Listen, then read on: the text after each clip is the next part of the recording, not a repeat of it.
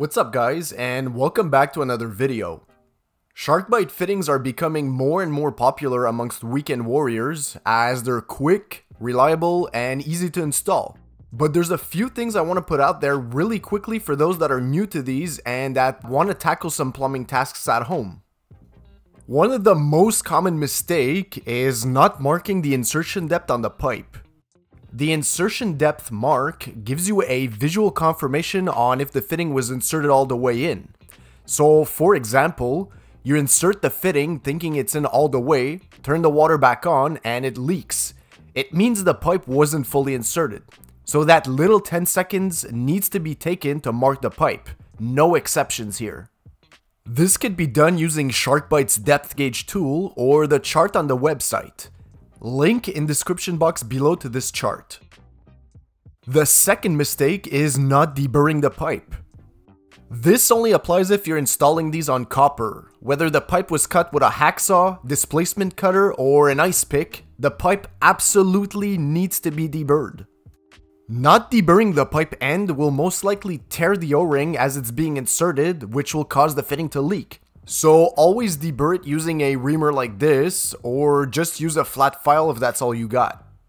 Another problem that causes a leak sometime is if the pipe is under tension. Let me explain. Sometimes you'll go to connect a pipe and it's not exactly in line with your new line.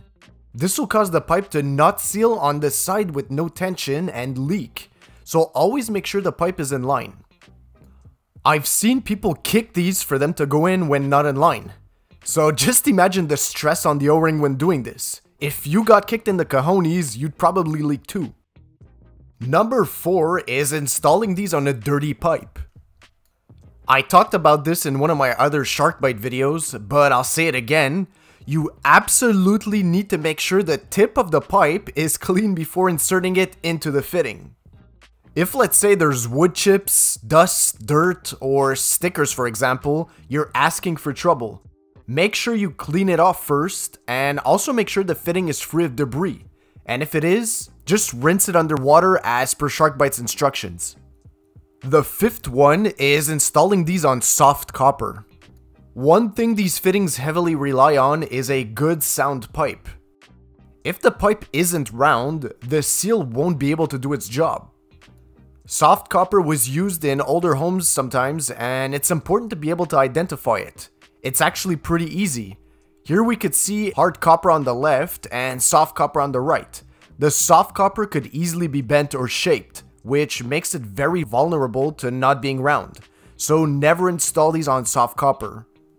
And the last mistake is reusing these too many times. The thing with these fittings is that you could reuse them as they're removable. But the problem is that the O-ring sees a lot more abuse because of the ins and outs that it sees by doing this. These O-rings come pre-lubricated from the factory and stay lubricated the first 5 or 6 times that they're used, but after a while, it wears off and makes it more vulnerable to tearing. So a good way to prevent this is to get some silicone-based lubricant and lubricate it so that it makes it easier to go in. I've seen a lot of people use Vaseline, but since it's petroleum based, it's not good for the rubber. So only use a silicone based lubricant for this application. And that's it for this video. If you liked it, make sure to give it a thumbs up and share it. And until the next one, thanks for watching.